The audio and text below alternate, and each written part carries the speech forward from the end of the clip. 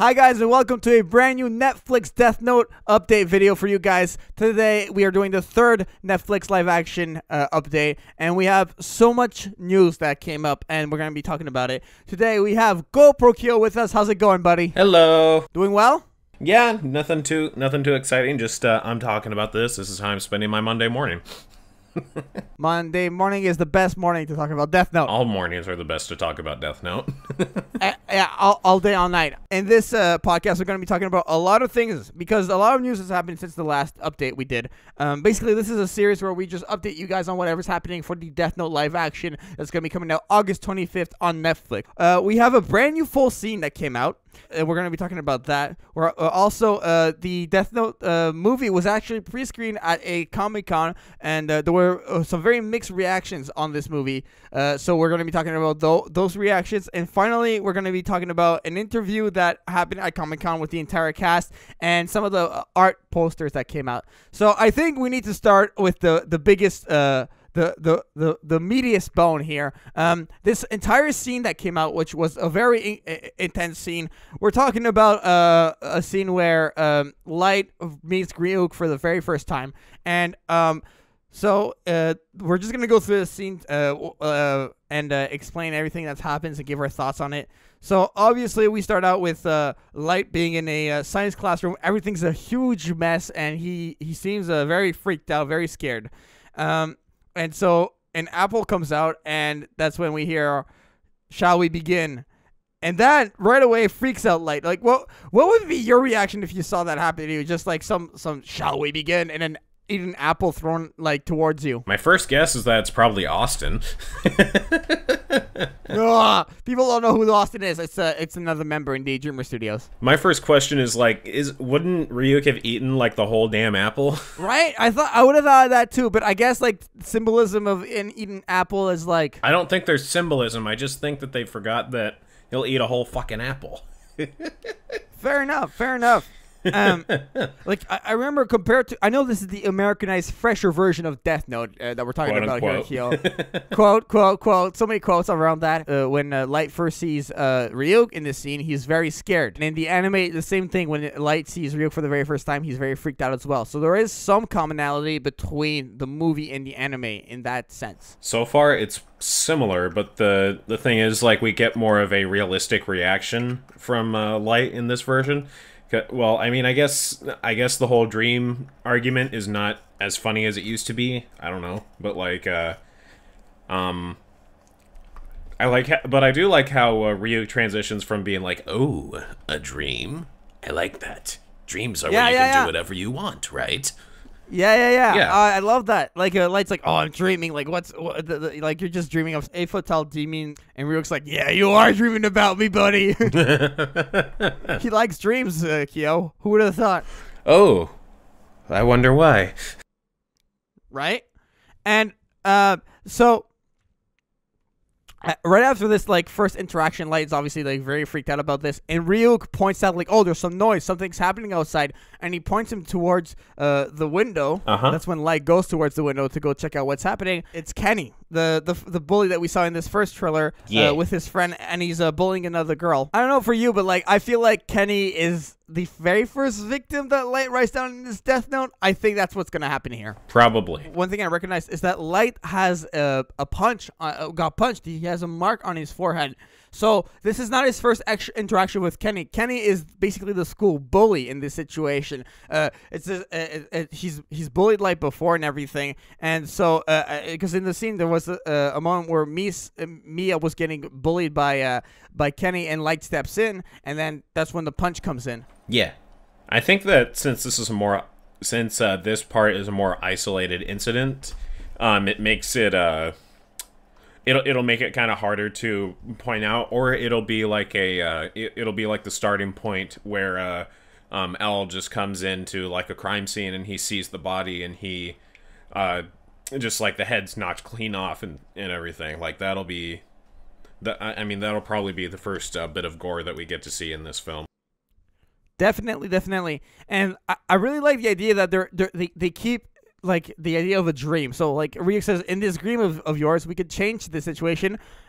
We just write down Kenny's name, and he takes a death note and hands it to Light. And what confuses me about this is I don't know if this death note is the one that Light received when it first fell from the sky, or if it's Ryuk's death note.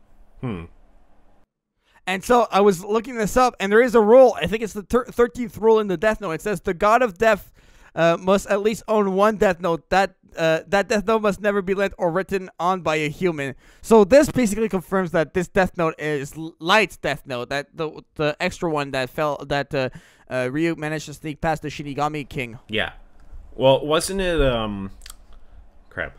I'm trying to figure out like how many rules were how many extra written rules were there in the like in the death note that Ryuk added on? Just 4? Like those 2 fake rules is what you're talking about? Yeah. He added 2. In the anime, they add 2 fake rules in the death note. Right. Like if it was something, I forget what they were specifically. There was a 13-day rule and another rule, and basically. The other rule is like if this death note is burned and anyone who touched it will die, right? Right. So that was the idea. So, and there was a 13-day rule, like if you write someone's name in it, you must write another name within 13 days, and or else you will die. So that was the setup that Light made, which is absolutely a genius setup. But back to the trailer, yeah. So I feel like what Ryuk is doing here, he's encouraging Light. He's like, write down Kenny's name, do it. Like, go ahead and kill him. Like, we could change this dream of yours that you're having right now. Yeah. What do you think of that approach from Ryuk? I feel like it sort of pushes him a little further along, or like the thought that he's manipulating Light a little bit. It doesn't bother me so much. I mean, I think it's a different way to come at it, because like if any kid knew that this thing actually worked, or like this book actually worked, would they actually use it? I think that like if this is his second kill, then this will probably be like the final push over the edge, where he's just like, I can change the world with this. But Definitely. But yeah. What I think is a little more realistic is if somebody is like in the anime where Light actually picks it up and takes it home and just looks over it and just I don't know, like he just examines it like any person would, like just looks like, or just be all like looks fake, but hey, it couldn't hurt to try it. Right, but like that's what's I don't know if this because there is a scene in the first trailer where like Light reads the human whose name is the rain in this note shall die. So I don't know if that scene comes before or after this specific scene where he reads that rule. So I think it's after, because he looks very confused. And something else I want to point out here is, so at first, like when Ryuk pushes him, Light says, "Nah, like I don't want to do that." And Ryuk's like, "I know you want to. Like, go on, like go ahead. You're gonna help this girl that's getting bullied by Kenny and everything." And so, what does Light come up with an excuse? He's like, "Oh, I can't do it. I don't have a pen. I can't kill him. I don't have a pen. I would love to, but I can't. I don't have a pen." I think that's just.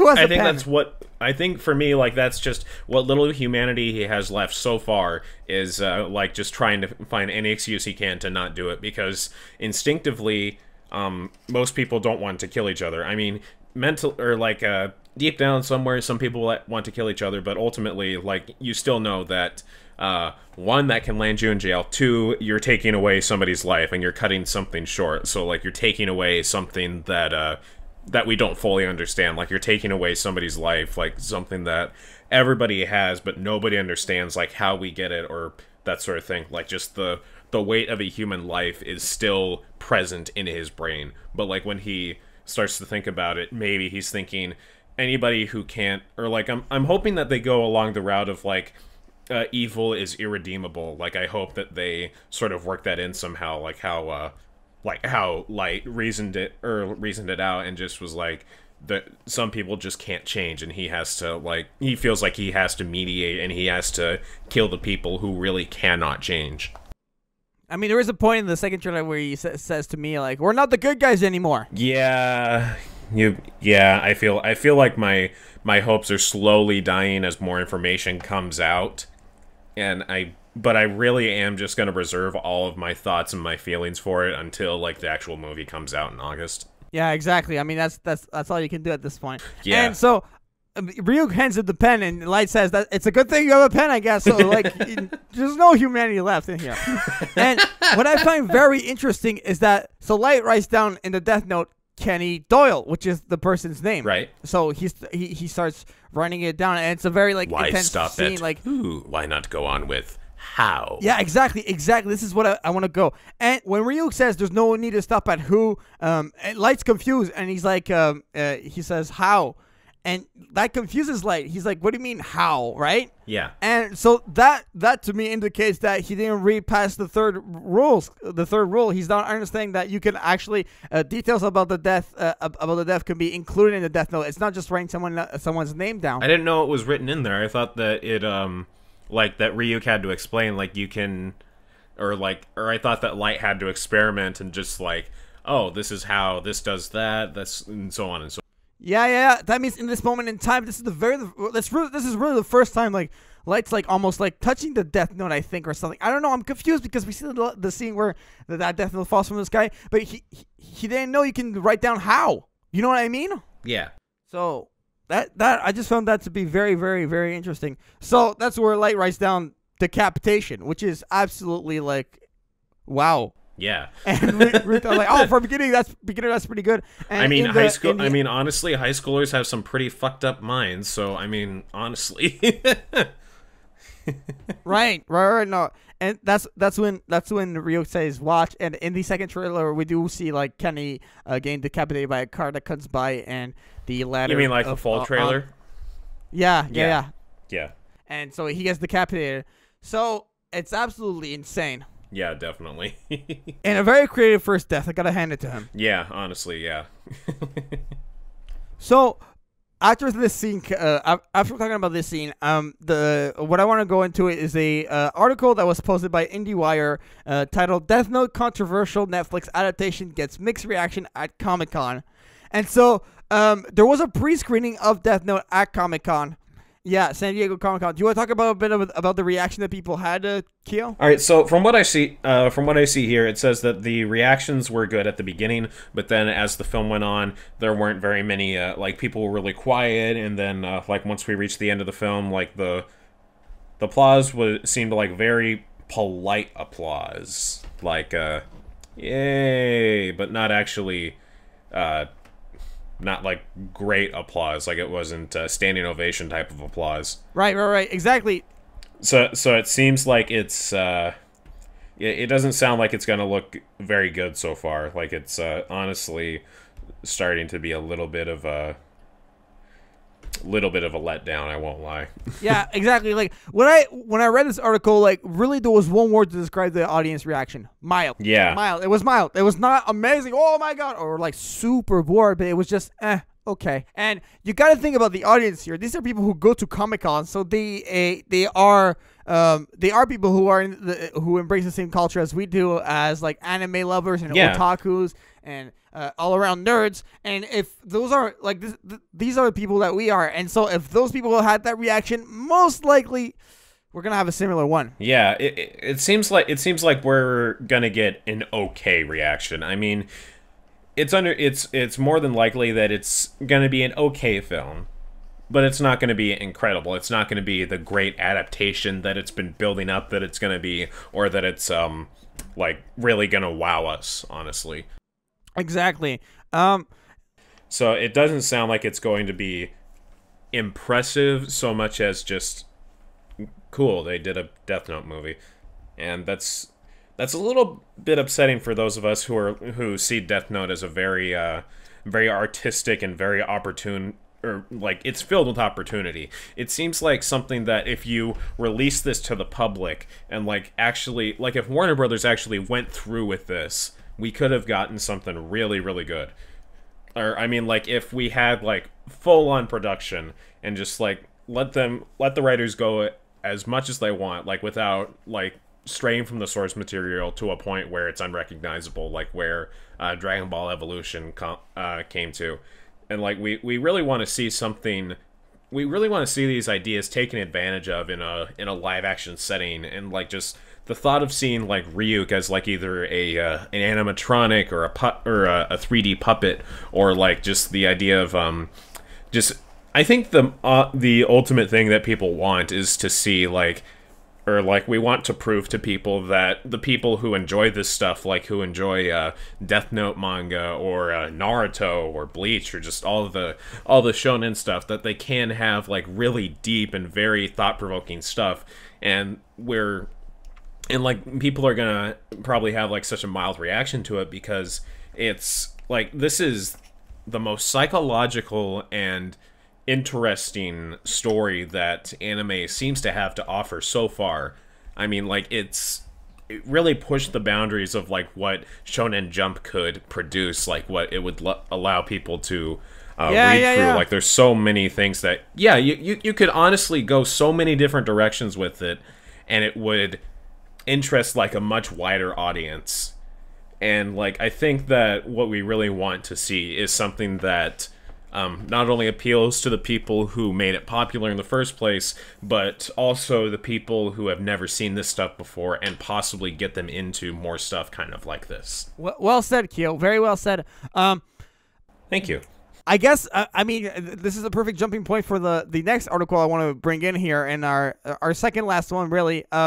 This one comes from Entertainment Weekly, and it was about it was titled "Death Note Director Says Scariest Supervillain is Donald Trump." We're not really going to concentrate on the Donald Trump part here because we need to talk about the right now. Okay, but seriously, what we want to talk about is the interview. There was this like 9-minute interview with the entire cast of Death Note, and I don't know about you, but the first thing I want to talk about here is what the hell is Keith wearing? He's got like this like web thing around his face, and when he's talking, like I feel like you don't understand what he's saying. It sounds like he's talking like this, and I can't understand a single word he's saying.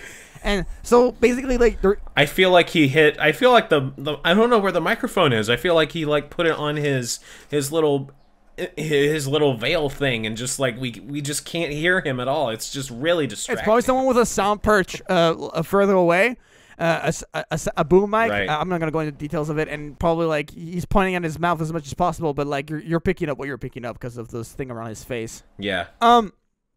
One thing I want to mention here, like the biggest thing, was how Light Turner, aka Nat Wolf, I can't believe he's called Light Turner. Anyways, he said like the way he got ready to act for this role was he dove into the Death Note anime, watched all of it, read all of the manga, and he got his own Death Note and wrote people's names in it. What do you think of that? That whole approach that he had to fall into his role. Well, I feel like that's I won't say that it's method acting. Method acting is basically like, let's say you're gonna play a cab driver and you get a job as a cabbie, and like you drive around New York or London or wherever your film takes place, and you sort of get into like the mentality of what it's like and what it seems like to sort of be in those shoes. And I think with this guy, he more so did his research and watched the show, read the manga, and I think it's important that he did both because if I recall properly, I'm not sure if anything got cut from the anime, like from the manga, because I mean, I have all the copies right behind me over here. Like, if people could see what I've got, like I got a huge shelf full of manga and books and stuff. But from what I recall, there is no like changes between the two. So I mean, it is good that he was very thorough about it. So like it's I mean, I guess it's unnecessary, but it's like he's sort of going above and beyond, and he's and like getting the Death Note and getting into that mentality of like the sort of people he wants to, you know, like just go.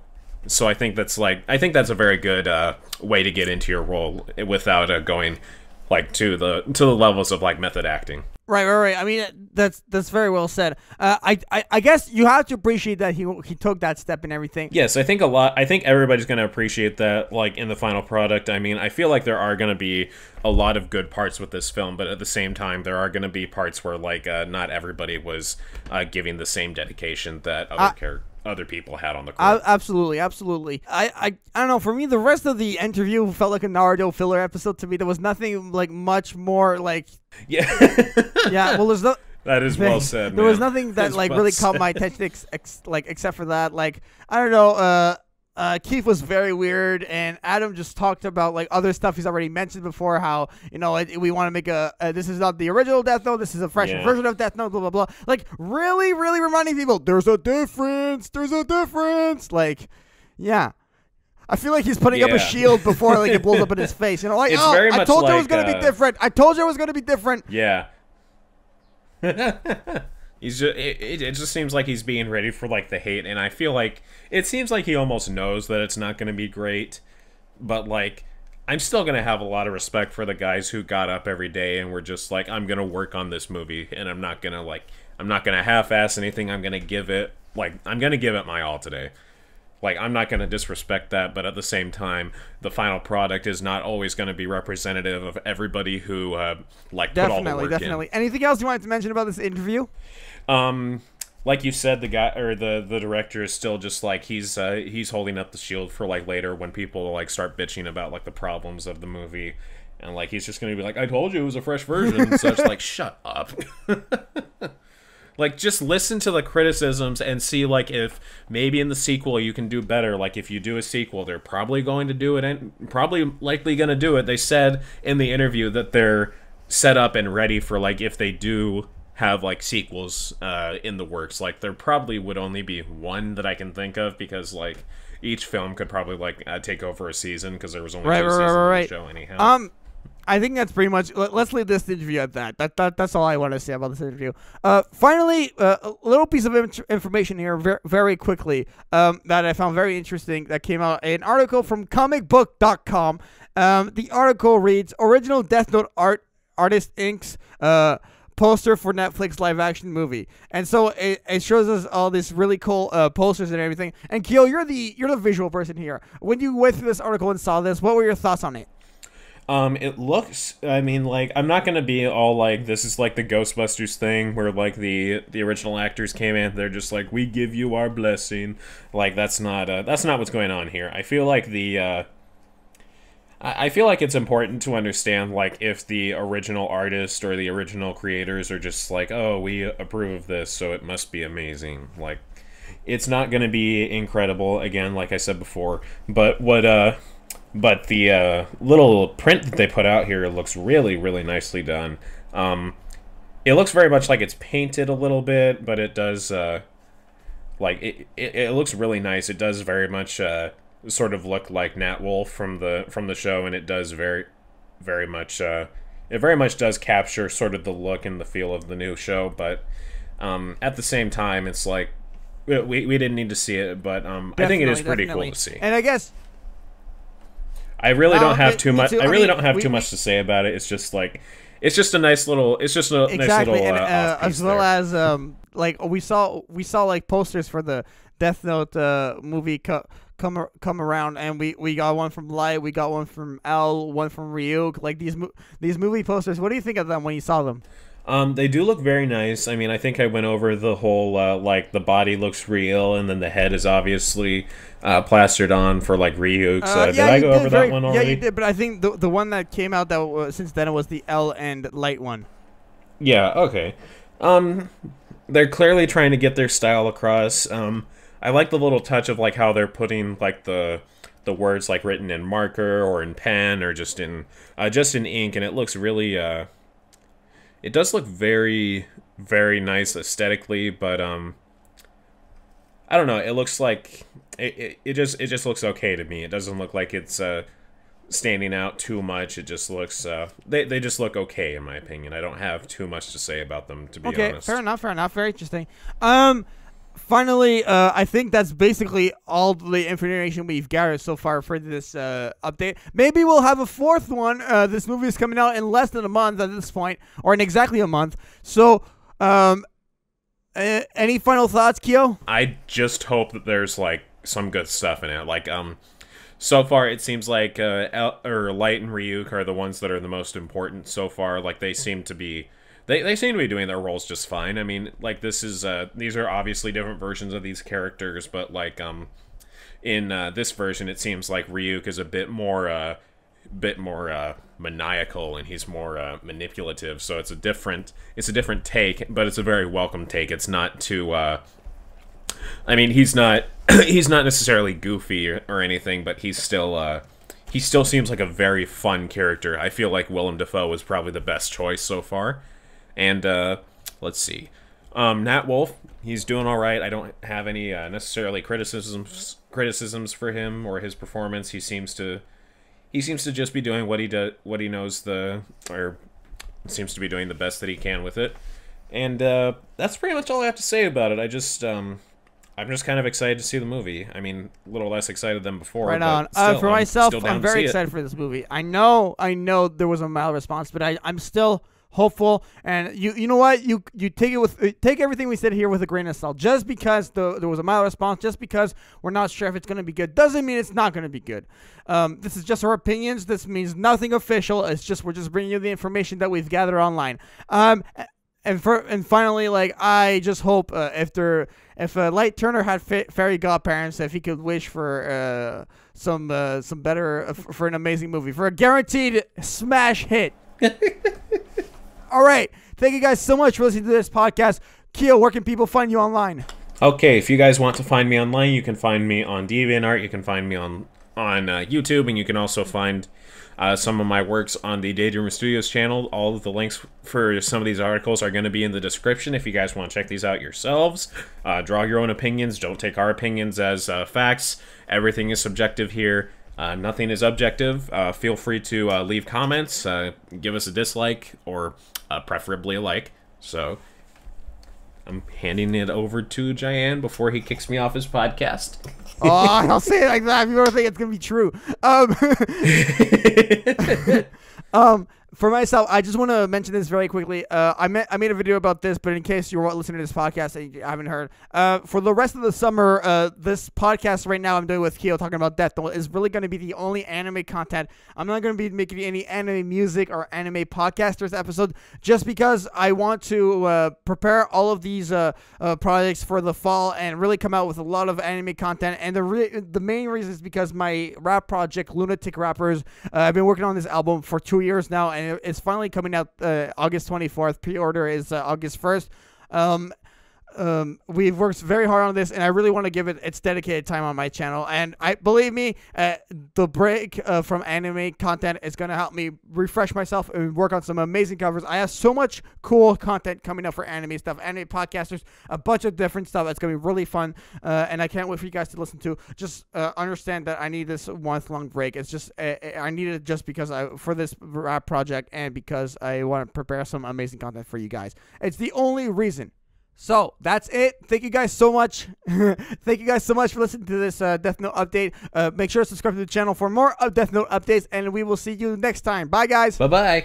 Thank you so much for watching my video. If you enjoyed it, make sure to check out this video. I do a cool series right here. Check out this awesome video. And if you're an awesome fan, you can also pledge to my Patreon, which is always very appreciated.